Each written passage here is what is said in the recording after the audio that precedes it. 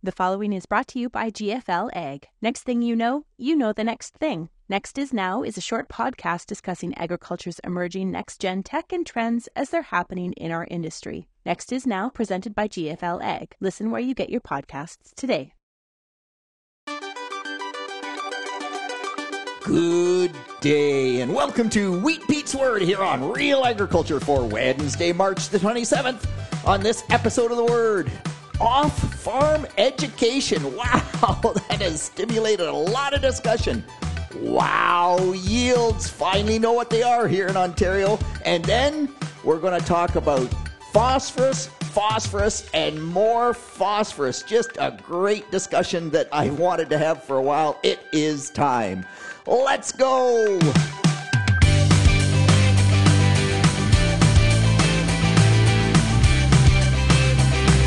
Yes, so off-farm education. Wyatt sent me a tweet, and really interesting scenario. He inherited a farm, 200 acres. He's 25 years old, zero ag experience. And he asked me if it was worthwhile for him to attend Ridgetown campus, University of Guelph. And of course, everybody said, oh, Pete's going to say yes, because that's who Pete is. But it's such a great thought process. So if you have kids coming up, young adults that are going to come back to the farm, I cannot stress how critical it is to get them off the farm they grew up on for at least a year or two. And whether they go to the local co-op to work, they go to work for another farmer, or they go to Ridgetown campus or University of Guelph or Olds College or somewhere, they really need to expand their horizons and see how other people do things. Now, I really like the further education because in Johnson's mind, farming is the art of applying the science. Johnson's a scientist. I'm not the greatest artist, so I'm not the best farmer in the world, but by golly, I understand the scientific principles, and if you understand the science, then as an artist, you can apply those scientific principles and you can become the best farmer in your area. If you don't understand the science, it's just harder to be that best artist, if you would. And the other thing is, in terms of having different ideas of how to do things, everybody has their own way of doing things. We are creatures of habit. When you go to a meeting, you sit in a chair. You go out for break, you come back, you sit in the same chair. We've always, high-speed disc. We've always deep ripped. We've always moldboard plowed. So we just keep doing those things. You really need to get your kids off the farm, send them west. Like, it was really interesting, the Twitter discussion, a whole bunch of people said, man, I wish when I was young I'd have gone west, joined a harvest crew, and just seen the country and seen how different farmers do things. Johnson someday would love to join a harvest crew because I think, but get them off the farm. Enough on that. Lindsay will probably, Sean Haney and I had a great discussion about this on Real Ag Radio, so you can listen to it, and Lindsay will link that particular discussion in the post. But man, just make it happen. Hey, Agricor has finally gotten their corn numbers finalized here for the province of Ontario, and dang it, Aaron wins on the corn front. Wheat Pete still wins on the soybean front, but Aaron had the over on 200 bushel per acre average yields. The final Agricor number at 202. That's a 2 bushel per acre better than 2021 when we set the last record at 200 bushels per acre. And man, back in December, we were at 198.5, and I thought I had Aaron on both soybeans and corn. Soybeans, by the way, at 53. And I'm going to blame it all on my good friend Warren out there at Morrisburg.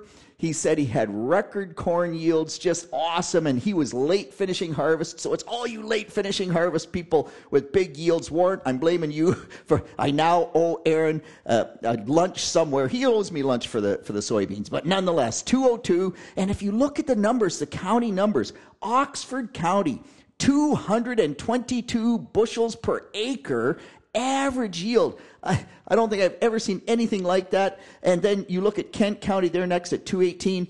But the other really interesting thing in those numbers, Temiskaming district is the lowest, but there's enough corn growers in Temiskaming district that Agricorn now reports that, and if you go back 5 years or 10 years, no way there was enough corn growing up there to get an Agricorn report. Their average yield at 141 bushels per acre, Rainy River at 146 bushels per acre. Doesn't sound like much to a grower maybe in Chatham-Kent, but when you think about how far north they are and that they're just starting to grow corn and they're pushing 150 bushel per acre average, means the best growers are probably at least getting close to 200 bushels per acre. That is incredible. On the soybean front, yes, an average yield of 53, 60 bushels per acre in Kent. They were the winner, 59 in Oxford. But again, go north, Temiskaming, 37. That's not so exciting, but a short season area for sure and able to grow soybeans. But Rainy River was next lowest at 49. So Rainy River, basically 50 bushel per acre soybeans. Wowzers, that is quite incredible. Hey, one other real quick note. Grain storage, an excellent article coming out of Minnesota by Ken Helevang. And what really astounded me in his article is that spring solar radiation on the side of a bin to heat the grain up on the south side where that sun is heating. Spring solar radiation is twice as much as summer solar radiation. And I haven't got my brain around why that is, whether it's just the angle or because the days are getting longer, we get to the summertime and things are all just warmer. I'm not 100% sure, but twice as much solar radiation. It has been warm in Western Canada, not really currently, but the U.S. Northwest, the U.S. Corn Belt, it's been warmer than normal through those regions. Just check your corn in storage. What's really cool in Ken's article is that for every 10 degrees Fahrenheit, so that's about 5.5 degrees Celsius, for every 10 degrees Fahrenheit that the temperature of the grain goes up, the length of storage of that grain drops by almost 50%. So as an example, if you have 17% corn in the bin, and I know everybody's saying, well, wait a minute, Peter, it's 15%. Yeah, you can get some hot spots. You get that moisture migration where we get those warm temperatures on the bin. It can get to 17 pretty quickly if you're not paying attention. It's 130-day storage at 50 Fahrenheit or 10 Celsius. It goes to just 75 days at 60 Fahrenheit, which is about 15.5 Celsius. And then it goes to 45 days. So we've gone from 130 days to 45 days storage when we get to 70 degrees Fahrenheit, which is 21 Celsius. So you just go like, wow, that is like really incredible. Stay on top of it. Keep the aeration fans running. It's a bit early for that probably in Ontario, but it's a great heads up, an excellent article there by Ken Helevang. Okay, I want to move on, and I want to spend the rest of the time talking about phosphorus. And what stimulated this, I have had some questions. I actually missed them last episode, but we did the agronomists. It was Wheat Pete and Lyle Cowell from Nutrien, and the focus was on starters on Monday night. And again, I'm sure Lindsay will link this in the post. If you get a chance, watch that. But it was so many questions in the chat. Like we've never, I shouldn't say never, but just questions upon questions. And it drives home the point that we need to talk about starters and getting the starter story straight. So that's what we're going to do from here on in. First off, I want to talk about seed bed utilization, this concept of seed bed utilization. Everybody in Western Canada says, really, you're starting there? Because they all know about it. But here, once we get into Eastern Canada, into the humid climates, the wet climates, we don't even know what seedbed utilization is. And so what seedbed utilization is really the spread in the seed trench. A disc drill has very minor spread, right? It's probably half an inch wide. And so if you're half an inch wide on 30-inch centers and you concentrate all that phosphorus in that zone, man, it's a lot hotter than as if I go out to Western Canada with a hoe drill and I use a 3-inch point that spreads the seed and fertilizer out over that 3 inches or that 2 inches. And so now if it's 3 inches on 10-inch centers, that's 30% seed bed utilization. Whereas if I'm at a half an inch on 30-inch centers, I'm at under 2% seed bed utilization. So in terms of toxicity of the starter fertilizer from a salt concentration, man, it makes a big difference on seed bed utilization. So for example, Jason asking, what's the maximum safe rate of phosphorus on wheat, barley, and oats? Well, man, it depends on seed bed utilization. It also depends on what crop are you growing. So wheat, tremendous phosphorus demand, one of the most responsive crops to phosphorus. I said that on the agronomist and immediately get pushback that canola is just as responsive. And actually, for the forage growers listening, alfalfa is incredibly responsive as well. But because of the makeup of the wheat plant or the corn plant and the growing point being protected by the coleoptile and not pushing up through the soil, we can put a lot more starter phosphorus on with wheat, barley, oats, corn than we can when we go to canola or soybeans or alfalfa. So if you're putting it right with the seed, man, you have to keep those rates really low as soon as we move to most of the broadleaf crops. The legumes and the broadleaf crops, typically we cannot put on nearly as much starter fertilizer. And moisture matters because it's salt concentration. Dilution is the solution. And if you have lots of moisture, is why we get away with higher rates in eastern Canada, because we have higher moisture. It just dilutes that salt faster. And it also depends on the soil type, because the soil type, a clay soil, holds a lot more moisture than a sand. So when you look at those maximum safe rates, typically with wheat, barley, and oats, we would say 50 pounds of phosphorus, like 100 pounds of MAP is fine. But I know some growers that, if you get in a sandy soil, really dry climates, even that might be pushing it. And again, what's your seed bed utilization? So the next really interesting question and again, Jason asked this question because they are strip tilling in Manitoba for corn, and they're putting the fertilizer down with the strip till unit, and we've had this discussion in Ontario as well. But what is the ideal placement for phosphorus? And it really is right with the seed, if you can get it right with the seed, because then the roots hit it as soon as the plant germinates. But you need to keep it below the seed in general terms, because for most crops, that's where the first roots will come out, is below the seed, but not very far away from the seed. In corn, we talk about a 2x2 band. Oftentimes it's 2 inches over and maybe only 1 inch below the seed.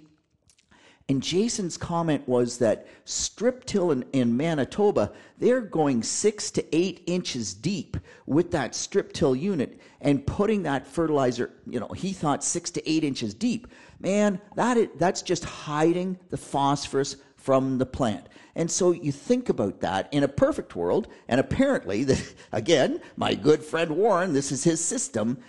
In a perfect world, you would put a little bit of phosphorus right with the seed. You would put a 2x2 band beside the seed, or perhaps a mid-row band. Although if you're getting 5 inches away with a mid-row band on a 10-inch drill in Western Canada, it takes a long time for the roots to get there, and you may not get the impact of that phosphorus fertilizer as quickly as we would like to see. Generally speaking, we'd like it closer than that. It's just that early demand of the crop is really, really high, and later in the season it's still got the demand. But if you starve the crop for phosphorus in the early going, particularly on grass crops, you just never can catch up. It will delay the maturity of the crop, and it's just so keep it as close to the seed as you absolutely can without getting into those salt concentration issues. And if you're strip tilling, the perfect spot in a strip till would be kind of in that zone. You're going to plant the corn 2 inches deep. So I want that phosphorus about 2 to 3 inches deep, and not much deeper than that if I can help it, and not too much above the seed. Really hard to do in a strip till situation. But as I think in the chat again, the discussion was, man, you take that $10 muffler pipe. If you put too much down that $10 muffler pipe and you plant the seed into that zone, then again, we've got that salt concentration issue. So how well is it blended becomes a really big question also. The other thing that was talked about, and lots of discussion about this, but availability. And we're getting lots of products out there. The solubility of Crystal Green, it's less water soluble. And so that means it doesn't tie up as quickly with the calcium and the iron and the aluminum in the soil. Well, that's true. Also, we talked about triple superphosphate. I had this question from Matthew. It's more available. Well, with triple superphosphate, it lowers the pH more than MAP does. So MAP lowers the pH to 4. Triple superphosphate can lower the pH down to maybe even 2, so it really does have more acidifying capability on high pH soils that will keep your phosphorus more available in the short term. But there's such an excellent paper from Dan Kaiser at University of Minnesota. Again, we'll link it in the post. All of these are the science, right? Johnson's a science guy. All of these are the science.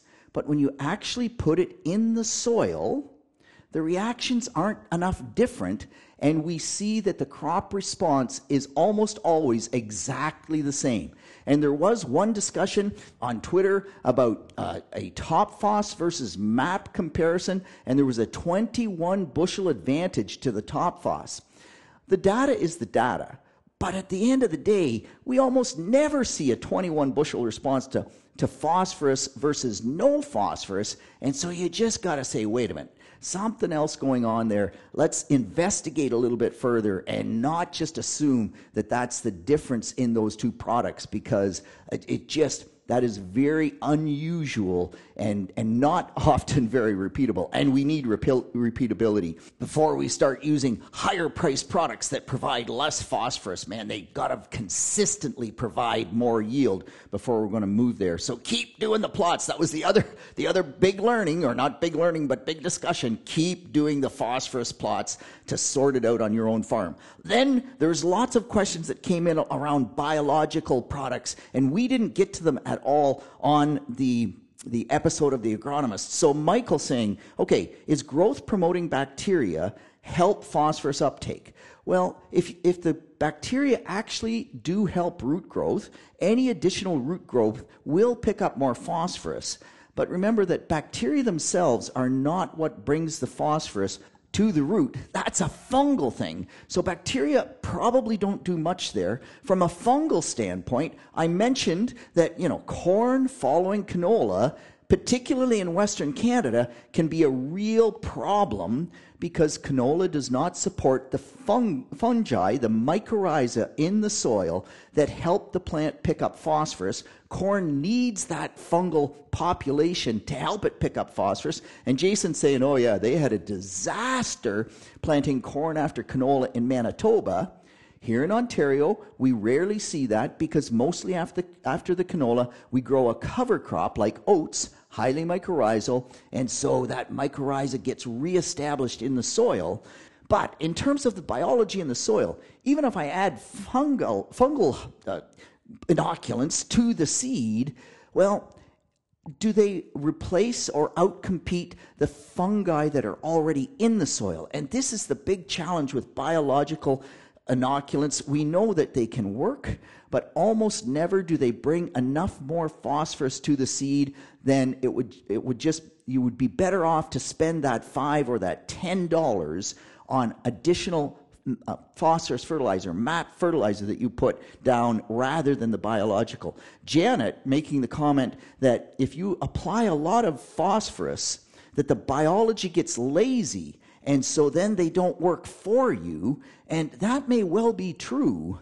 But man, at the end of the day, on almost all of the trials we've done with that concept, the biology will do more for you if you don't apply the phosphorus, but your yield will go down. And so this whole concept of phosphorus as a starter fertilizer is incredibly important, and that is the main nutrient. With corn, don't forget the potash. I don't have time this episode to talk about micronutrients in starters. I will do that next week. And with that, I am out of time. That's it. That's all on behalf of the team here at Real Agriculture. This is Wheat Pete with the word for Wednesday, the 27th of March. Keep the questions coming. We'll get back to some of those next week. But yeah, phosphorus matters for high yield crops. Full stop. Talk to you next week.